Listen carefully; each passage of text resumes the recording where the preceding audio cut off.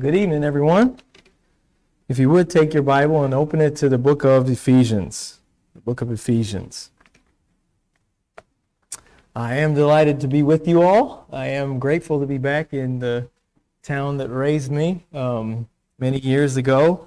I realized as I was on my way over here that I have now lived longer outside of Indiana than in Indiana for the first time in my life. Now at age 36, almost 37, after spending 18 years here, I've spent 18 years away, going on 19. But it's good to be back. I always miss Indiana, and I don't always recognize it until I come back and then remember what it smelled like here, what it sounds like here.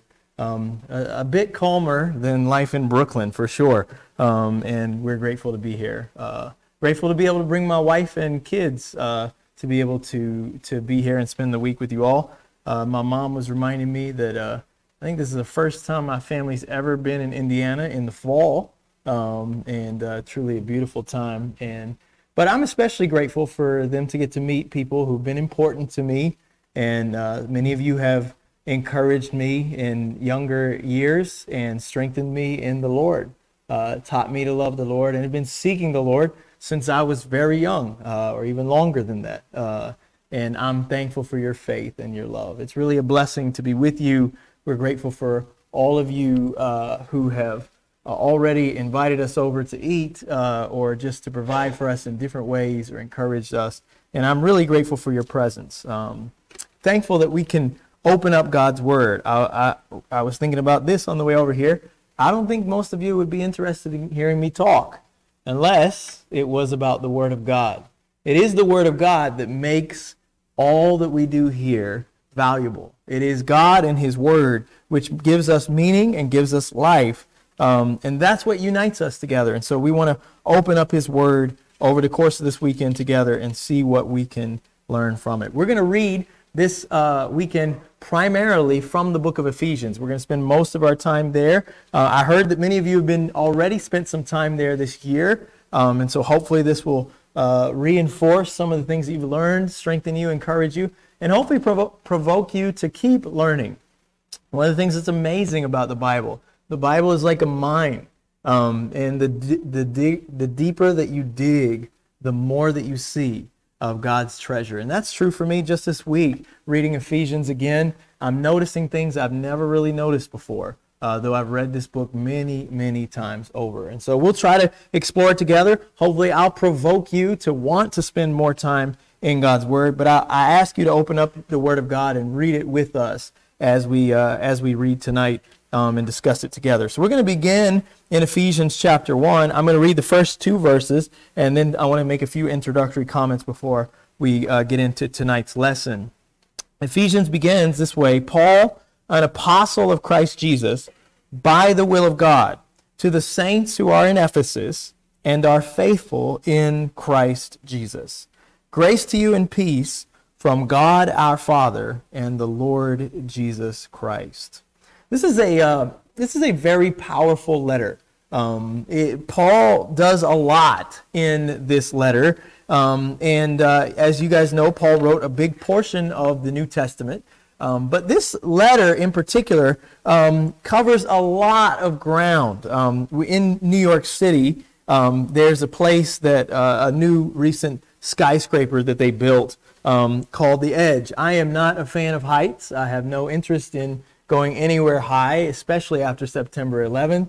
I have no interest in being in any tall buildings, but I have a friend who loves to persecute me, and so for my birthday, he got me and my wife tickets to The Edge, and he said, I've already paid for it. It's expensive to do, so you guys are going. And so we did. This is the first outdoor skyscraper in New York City where you go up to the top of it, and then you go on an outdoor deck. And actually, you go out there, and part of the floor is glass, and it's clear, so you can just look down and see the street far below. It's extremely popular. People love to go there on this outdoor deck because it gives you a view of the whole city, and you can see out over the river, you can see out over Manhattan, you can see all the way down to Brooklyn where we live, far off in different directions. What I think Paul does in this relatively short letter is he gives us that kind of view of God.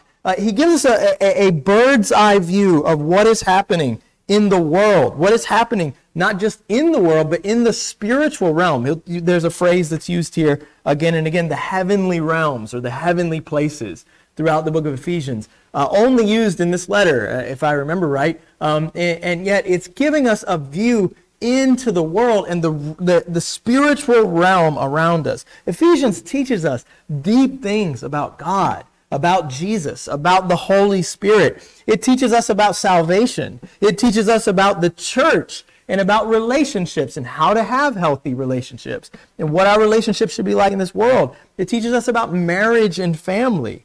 And it teaches us about spiritual warfare. There's just a whole host of topics here.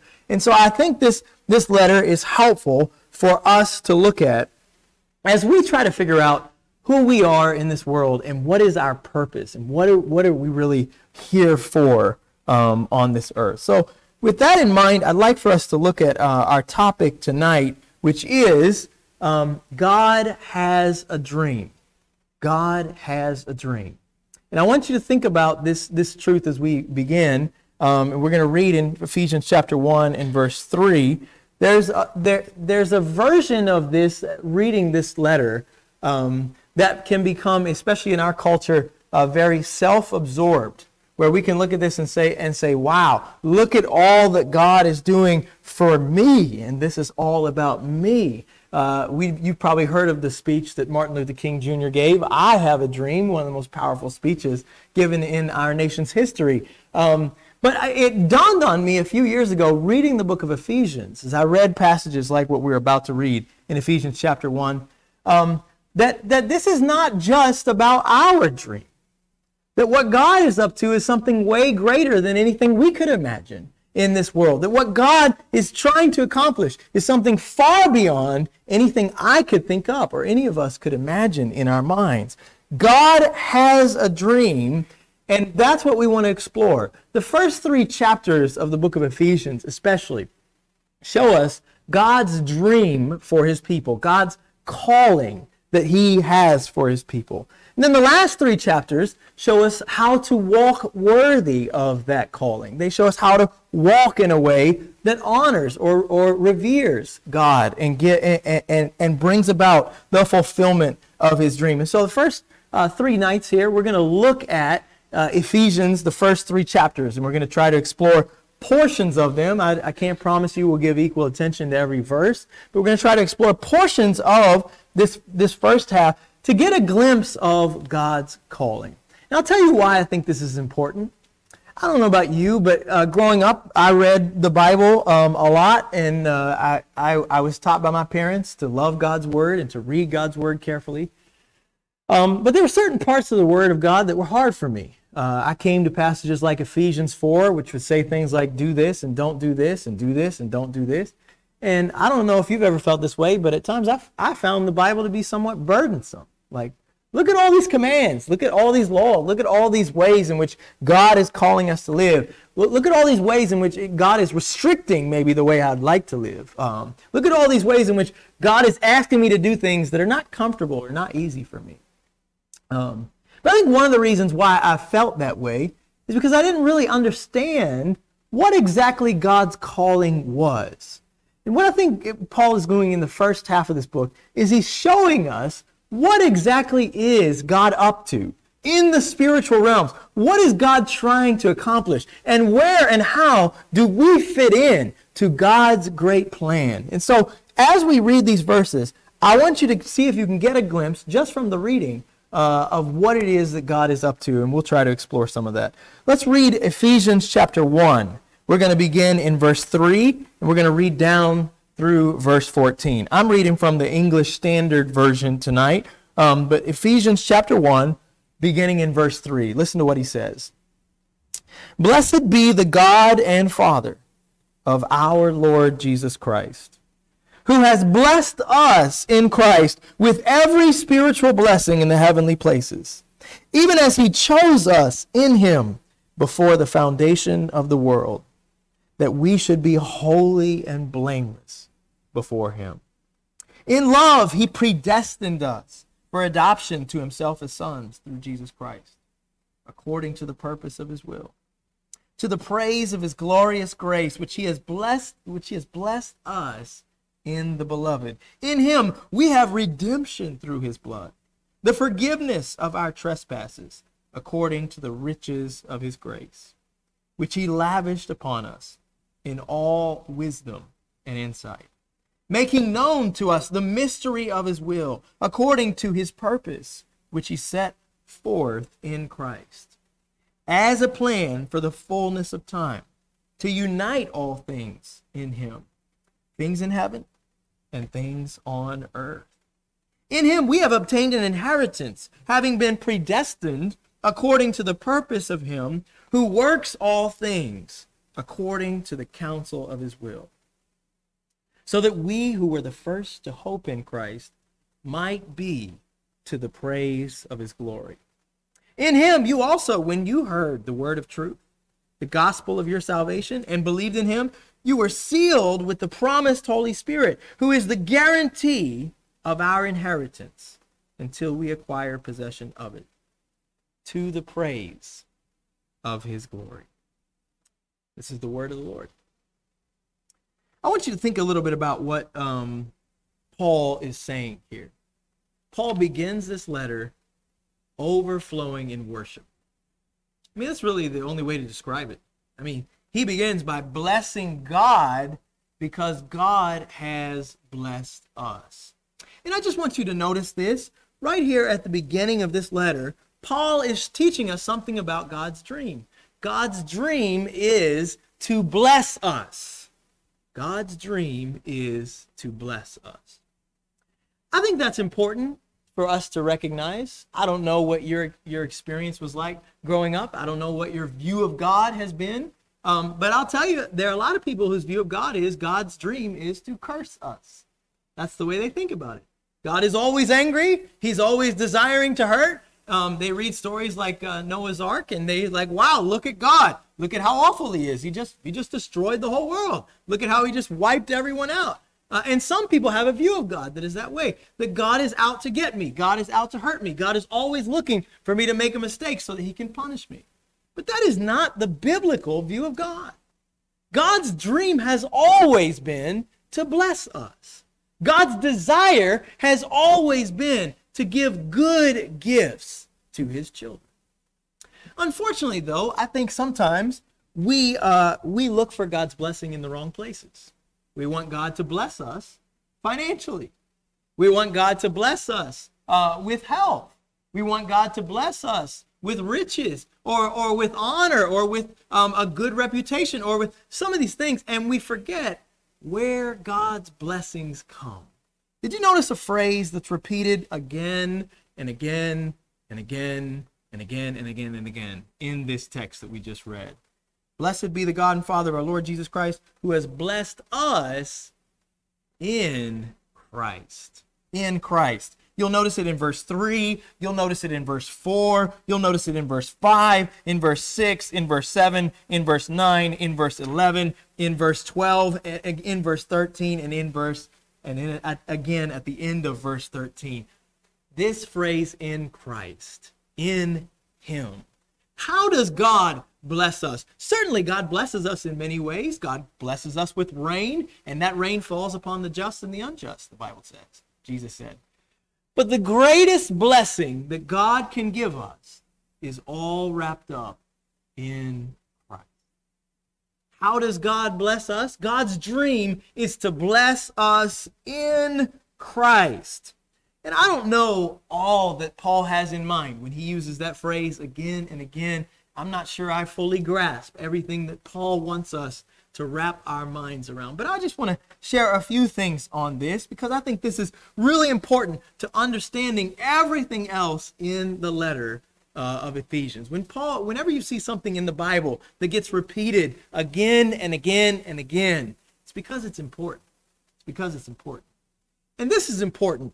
God's dream is to bless us in Christ Jesus. Well, what does that mean? Well, at least that means, first of all, that actually the way God blesses us is through Christ Jesus, and through what Christ Jesus has done for us. He's blessed us in Christ, verse 3. Verse 4, he chose us in him. Verse 5, he predestined us as sons through Jesus Christ. Verse 6, he has freely given us his grace in Christ, in the beloved. In verse 7, in him we have redemption. Verse 9, he has according to his good pleasure, which he purposed in Christ. He's given us his plan in Christ. Verse 10, he's uniting all things in Christ. Verse 11, we have obtained an inheritance in Christ. Verse 12, we who were first to hope in Christ might be to the praise of his glory. And verse 13, in him, you also, when you heard of the word of the truth, the gospel of your salvation, and believed in him, you were sealed with the promise of the Holy Spirit. Do you notice here what Paul is emphasizing? That God is blessing us through what Christ has done and through what Christ has accomplished. What Jesus has accomplished when he left heaven and came down here to earth is the source of every spiritual blessing that we have. Every blessing comes through Christ Jesus. And so by us being in Christ Jesus, we get to experience God's dream, which is to bless us in Christ. By us being in Christ Jesus, we get to experience all the gifts that God has in store for his people. Think about the beauty of that. To just appreciate this idea of us being in Christ Jesus. Think of what happens when a person is united. And I think that's the idea here. To be in Christ is to be united with Christ in him. What happens when a person gets married? You know, you can be a really poor person. But if you marry someone who's really rich, as soon as you're married, you ain't poor anymore. Legally, you are now rich. Everything that they had is yours. You could be a very rich person. But if you marry someone who's poor or in deep debt, as soon as you get married, you could have debt.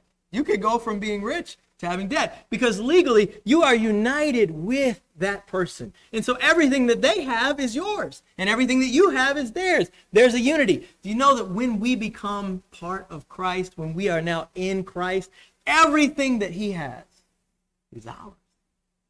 God's desire is to bless us in Christ Jesus by sharing everything that Christ has accomplished with us. Think about the story of David and Goliath. Do you remember when David killed Goliath? All of the blessings that came from that were not just for David to enjoy, but also for all Israel. All Israel was united with David in sharing in the blessings. And this is the amazing thing about Christ Jesus. What he did was far greater than slaying Goliath. He slew the greater Goliath, our sins. When he suffered and died on the cross, what did Jesus do? He redeemed us. By his grace, he redeemed us. What does he say in verse 7? In him we have redemption through his blood, the forgiveness of our trespasses. Isn't that a blessing? To know that all of our sins, all of our trespasses are washed away. I don't know how long you've been in the Lord. I don't know how long you've been seeking God. But I think what happens over time, the longer we serve God, the longer we seek him, sometimes the easier it is to forget where we came from. The easier it is to forget who we used to be, how much the Lord had against us. Do you remember your sins? Do you remember the times where you failed the Lord? Do you remember the times where you rebelled against his way? Do you remember the times where you disobeyed him? Where you chose to do the opposite of what he desired? How amazing is it that in Christ we have been redeemed? Do you remember what it was like to be enslaved to sin? Do you remember what it was like to be stuck in your sin? To feel like even though you want to get out, even though you want to stop doing it, it just feels like you keep making the same mistakes over and over and over again. How great is it to realize that we have been redeemed? When I moved to New York, there were a few things that were difficult for me about the transition. One of them was learning to park well. And so one Thursday morning, I think it was, we were going to do some outreach. We were passing out some flyers, inviting people to a series of Bible studies at Columbia University. And I parked on the street. I went off. We passing out flyers to people there on campus. I don't think one person spoke to me in the entire time. I do that in the Bronx. I do that in Brooklyn, and we have lots of people that I'll talk to and get conversations with. But at Columbia University, a very prestigious school where people are very wealthy and very smart, I don't think anybody acknowledged even our presence for that entire hour. But so I was leaving that place discouraged. I was leaving that place embarrassed, having spent an hour and feeling like nobody even acknowledges your existence. You're leaving feeling pretty low. But things went from bad to worse when I got back to where I'd parked, and there goes my car. There's a tow truck carrying my car, and I see my brother-in-law, some of you know Roger Polanco, who brought me there, chasing my car down the street, yelling at the tow truck driver to wait and to give us the car back. Unfortunately, the guy didn't listen, and I had to follow him, ride with my brother-in-law in that drive of shame all the way down to the tow yard. But it's weird what I found when I got there. You get to the tow yard, and they actually have a sign. I don't know if they still have the sign, but they actually have a sign in the tow yards that says Redemption Center. And I'm thinking, Redemption Center? What is getting redeemed? But this is what happens. You go in there and you pay the $400 or whatever for the fine or whatever. You pay the ransom note, and what do they give you? They stamp it. They say, hey, redeemed. You get your car back. You bought it back. It was taken away. Now it's been returned. Do you realize that if you are in Christ, that's exactly what's happened for you? You were in captivity. Just like my car was in captivity, you were in captivity of a much more serious nature. Captivity to sin. Captivity that ends in death. The wages of sin are death. How incredible is it? What does it tell us about God? That God loves us so much, that his dream is so serious, that he wants to bless us so much, that he sent Jesus, left heaven to come down to a place way worse than a tow yard, to come down and suffer a penalty way worse than $400, to pay the price with the precious blood, his own precious blood, so that we could have redemption, the forgiveness of sin, so that we could be set free from that captivity. God has a dream, and that dream is to bless us. If we had the time, I would spend the rest of our time just looking at each one of these phrases in verses 3 through 14.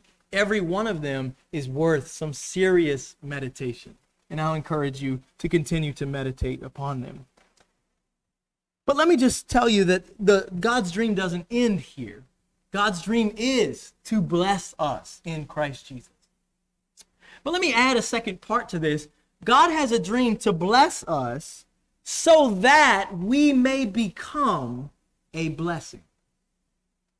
God has a dream to bless us so that we may become a blessing. Look at Ephesians chapter 2, and I want to read beginning in verse 1.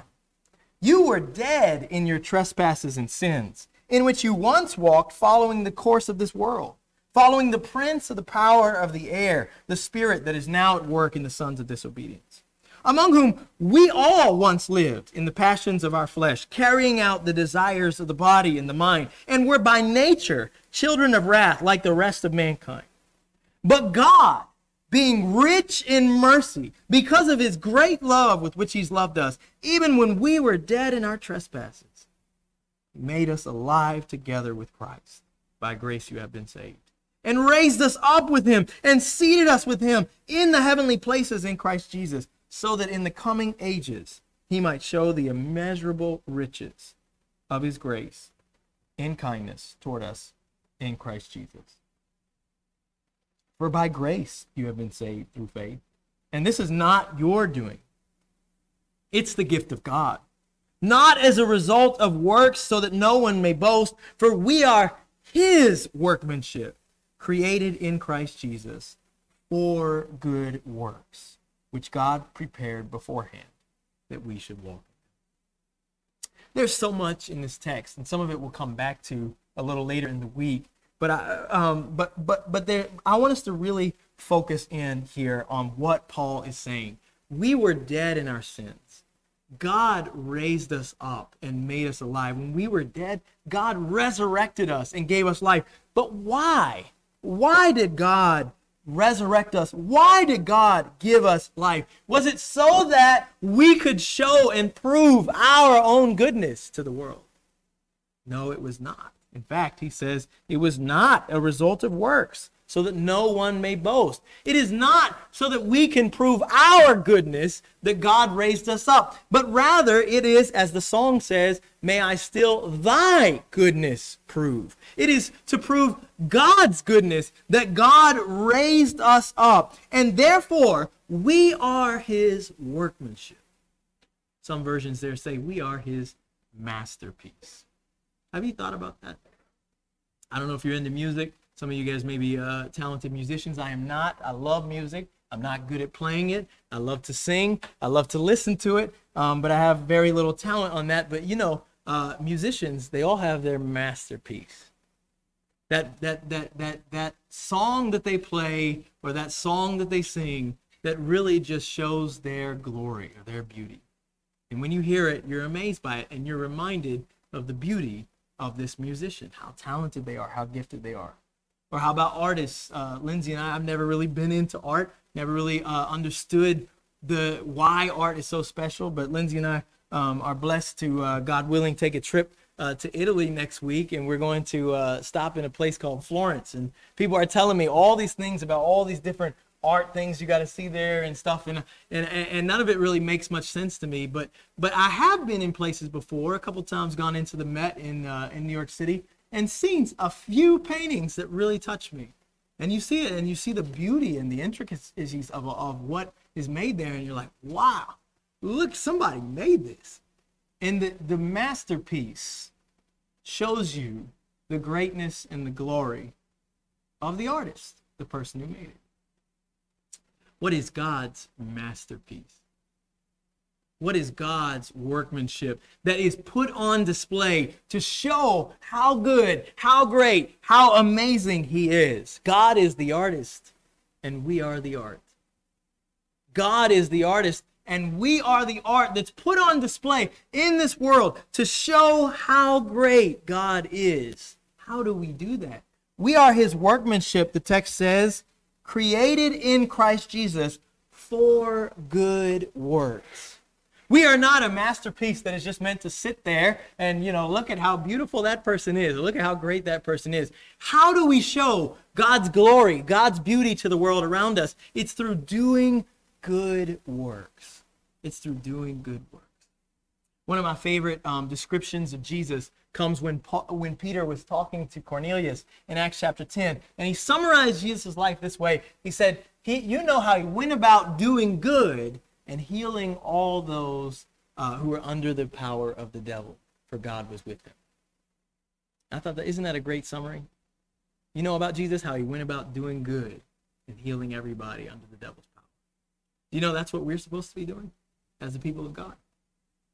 As the people of God, just as God was with Jesus, we now who are in Christ, God is with us. He has sealed us with his Holy Spirit. Therefore, we are his workers who are to go about doing good and healing those who are under the power of the devil. Let me ask you, how are you doing it? Would people around you say that your life is filled with good works? Do people look at the way you conduct yourself on the job, in your neighborhood, in your interactions with people around you, and they say, wow, look at what God is doing through this sister. Look at what God is doing through this brother. We are created by God, not just so that he may bless us, but so that we may become a blessing. And what this means for us is that we've got to be willing to break out of our comfortable spaces and comfortable shells. We got to be willing to do things that may not come naturally to us in order to be rich in good works. God desires for us to be rich in good works. Do you remember that that's the instruction that Paul gave to Timothy for how to instruct the rich people? He said, actually, riches are not inherently wrong, inherently sinful. He says, no, teach them not to put their trust in their riches, but rather to be rich in good works. And I'll tell you, all of us here living in the United States, all of us are rich. You want to compare us to people around the world? We are wealthy. We have food. If we have shelter, if we have those things, we are wealthy. What does God expect us to do with our wealth? He didn't just give it to us to enjoy. He did give it to us to enjoy, but he gave it to us to enjoy so that we could be rich in good works. I want to challenge you on this. How are you doing at using what God has given you? When God gives us more than what we need, he doesn't give it to us simply so that we can enjoy it, but also so that we can share it with those who have less, so that we can provide for those who do not have what they need. God desires us, and God's dream has always been to bless us so that we may become a blessing. So how are we doing at fulfilling God's dream in this world? If Jesus went about doing good and he perfectly reflected the beauty of his Creator, how am I doing at reflecting the image of God, the image of Christ in my life? The truth is that when sin entered the world, all of us who were made in the image of God fell short of God's glory and God's image, and we've been falling short. But the amazing thing that Paul is telling us here in Ephesians is that what God is doing is he's renewing us into the image of Christ again. God is changing us. He's making us what he desires us to be. God's dream is to bless us so that we may become a blessing. Even that, though, I don't think fully satisfies what is God's dream in this world. God's dream is to bless us. His dream is to bless us so that we may become a blessing. But sometimes we can bless. We can actually be a blessing to other people. We can serve. We can do good things for others. But if people don't actually know why we're doing it, it actually doesn't bring glory to God. In fact, sometimes it may end up bringing glory not to God, but to ourselves. We can fall into this trap where we go about doing good, but we want to do it quietly, and we don't want anybody to know because we don't want anybody to know that we're actually Christians, because it's getting less and less popular. I know it's still somewhat popular, but it's getting less and less popular to be a Christian in the United States. So sometimes what we'd like to do is we're just going to be super quiet Christians. We'll go around, we'll do good, we'll do our good works, we'll do it secretly and silently, but nobody else can find out who we are or what we believe or who we represent. If we are God's workmanship, then we represent him to the world. And so God has a dream to bless us that we may become a blessing and bless his glorious name. And bless his glorious name. What is everything that God has given us that we are using to be a blessing in this world? What is it all meant to do? It's meant to show God's glory and God's grace. Did you notice that in the reading in chapter 1 and verse 6? Why has God blessed us with all these spiritual blessings in the heavenly places? In verse 6, he says, to the praise of his glorious grace. To the praise of his glorious grace. And if you skip down to verse 12, so that we who are the first to hope in Christ might be to the praise of his glory. And then again in verse 14, he's sealed us with the promised Holy Spirit, who is the guarantee of our inheritance until we acquire possession of it, to the praise of his glory. Do you see that? It's being emphasized here again and again. Everything that God is blessing us with is meant for us to turn it back into a blessing to him. We bless God because he has blessed us. Everything we do is meant to bless his glorious name. And so again, I'll ask you, how are you doing in your life, living as a blessing that brings people to bless his glorious name? Look at chapter 2 and verse 7 again. Why did God take us when we were dead in our sins and raise us up to walk in newness of life? Look at verse 7. He raised us up with him, seated us with him, verse 6, in the heavenly places in Christ Jesus. Why? So that in the coming ages he might show the immeasurable riches of his grace and kindness toward us in Christ Jesus. You see this here? God has a reason for resurrecting us and putting us on display and putting us in this world. God is actually trying to show something. Well, what is he trying to show? Verse 7, he's trying to show in the coming ages the immeasurable riches of his grace and kindness toward us in Christ Jesus. God is trying to show through us just how gracious and kind he really is. Does anybody in the world today question whether or not God is gracious and whether or not God is really kind? Do you know people who around you question whether or not God is really kind? Many people who have suffered in this world, who have experienced the pains of life in a broken world, look at all the hardships that happen, and oftentimes bad things that happen to really good and godly people, and difficult things that people endure, who we feel like should never have to endure that. And people shake their fists at God and they say, how could God? If there is a God, he's a monster. He's not a God who's good. He's not a God who's kind. He's not somebody who loves and who wants to bless and who wants to care for his people. He's a God who lets evil go on. And a God like that can't be really God, or he can't be good if he is God. How is God going to show the world in the ages to come the immeasurable riches of his kindness? How is God going to show the world that he truly is great in grace and in kindness? You know how he does it? He takes people like us, normal humans, broken by sin, enslaved to their own devices, dead in their trespasses and sin. And God raises them up, and he makes them into new living creatures who represent him on earth, who go about doing good and healing others. And God puts them on display and says, here's the evidence that I really am good, that I really am kind. How important is that calling? How important is that calling? Have you thought about that? That you may be the evidence, your life may be the evidence that the people around you in your neighborhood and on your job and in this city and in this town, that they may be looking to. You may be the evidence that God really is good and really is kind. What if I'm not actually going about doing good works? What if I'm not actually telling people about how good and kind God really is? Can you imagine? How do you think the Lord feels about that? Let me show you one more place. Look at chapter 3 and in verse 10.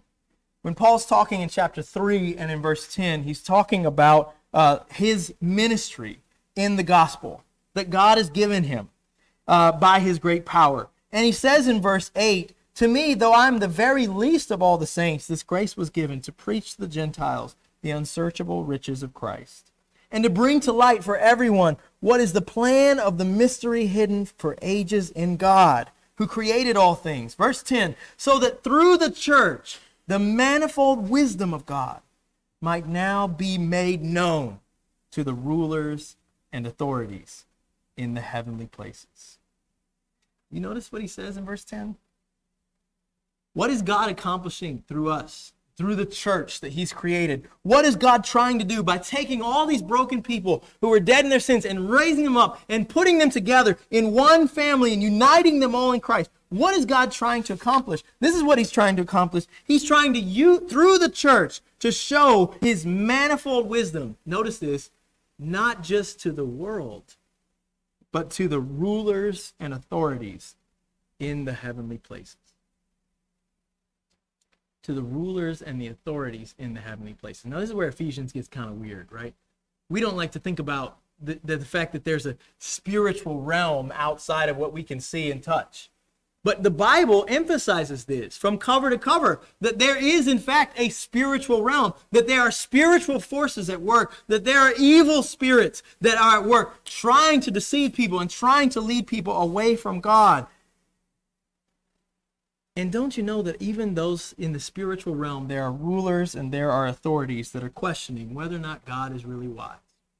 In fact, do you remember stories like this in the Bible? Do you guys remember the story of Job? What was going on in Job? A battle in the heavens. Satan says about Job, he only loves you because you bless him. You give him all these things. If you take it away, he's going to curse you and he's going to die. And God says, oh, really? Well, take it away and let's see what happens. Have you ever thought about that? That actually your life is a battleground for spiritual forces. That God could look at you and I and say, hey, here's proof that I am really manifoldly wise. Look at what I've done in this brother's life. Look at what I've done in this sister's life. Look at what I've done in the lives of my children. We have a job to do, not just in the world. We have a job to do even in the spiritual realms. God has put us on display as an opportunity to show his great manifold wisdom, even to the rulers and the authorities. I don't know about you, but something about what Paul is doing here in this letter helps me to think more seriously about my life. That really what I'm caught up in here is something way greater than me. Sometimes when I go out, it's hard to see the stars in New York. Every once in a while we can see one or two, but it's not easy. But sometimes I come out to places like this and you just see, wow, there's no lights here, so you can just see everything. Like you can see stars everywhere. And you get to view the world like that. You get to go to a place where you can see and you start to recognize I'm caught up in something that is far greater than myself. I'm just like a tiny speck on a tiny planet in a huge universe. That is helpful for us. And I want to leave you each night as we look at, in each lesson as we look at these, I want to try to leave you with one thing that I want to encourage you to take away from this and think about trying to implement or to practice in your life. And tonight, what I want you to think about is this. If God has a dream, God's dream is to bless us so that we may become a blessing and bless his glorious name. Bring that blessing back to God to be to the praise of his glory. If that is God's dream, then what does that mean for me if I'm going to fulfill his dream? The question is not whether or not God's dream will be fulfilled. It certainly will. God's dream is going to be fulfilled. Here's the question, though. The question is, will God's dream be fulfilled in your life? We know it's going to be fulfilled in the lives of many. We know it's going to be fulfilled in the lives of his people. But will God's dream be fulfilled in your life and in my life? And I want to challenge you on this. How much do you think about the heavenly realms? How much do you think about the spiritual forces that are at work in this world? How much do you think about the cosmic purpose and plan of God, which transcends far beyond any of my dreams, my plans, my purposes in this world? Many of us have dreams for our life. We have hopes, we have plans, we have things we'd like to accomplish, things that we'd like to do. But let me tell you that all of them pale in comparison with God's dream for us. To be a representative of God, to be royalty, to be part of God's household. You guys know the kind of obsession that the world has with royalty. I mean, all you got to do is just read the papers anytime there's news about the royal family in England. I mean, they got Netflix series, they got all kinds of stuff that just comes out all the time. People are obsessed with how are the royals behaving. Why? Because they're royalty, they're special. And so they're held to like a really high standard because they represent the king. They represent the king. You know what's amazing? We are God's children.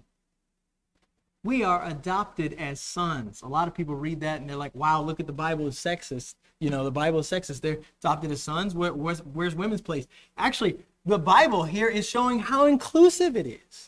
When God says that we are all adopted as sons, what he's saying is that unlike the worlds around at that time where only males could receive an inheritance, in Christ we are all sons. That is male or female. We all receive God's inheritance. We are all representatives of the King of the universe. We are all sons and daughters of God. And therefore we have a great job to do. So let me challenge you with this. Set your mind on things above. Do you remember Jesus saying, hey, Don't store up treasures on earth where moth and rust destroy, where thieves break in and steal, but store up treasures in heaven. Do you remember why he said that? For where your treasure is, there your heart will be also. I don't know about you. I'll just be honest with you. I think a big part of my struggles spiritually is rooted in this, that my eyes are too caught up in fleshly things. I think too much about this world. I think too much about what is right in front of me. And too often I am blind to the spiritual world around. My mind is not set on things above. And this is why Paul says in Colossians 3 and verse 1, set your mind on things above, where Christ is. Christ is seated in the heavenly places with God. Notice though, Ephesians chapter 2 said that we too, when we were raised up with him, we are seated with him in the heavenly places in Christ. Do you think about your life that way? As being seated with Christ in the heavenly realms. If you thought about your life that way, would it change the way you live day by day? The way you act, the way you walk, the way you speak? This is my prayer. May God help us to visualize more each day. I'm not saying for a second that I think I fully grasp this. God's dream is far greater than anything we could comprehend. But I'm thankful that God is showing me more of it every day. And I want you to appreciate that. God has a dream to bless you in Christ Jesus so that you can become a blessing and bless his glorious name. We are called to be to the praise of his glory.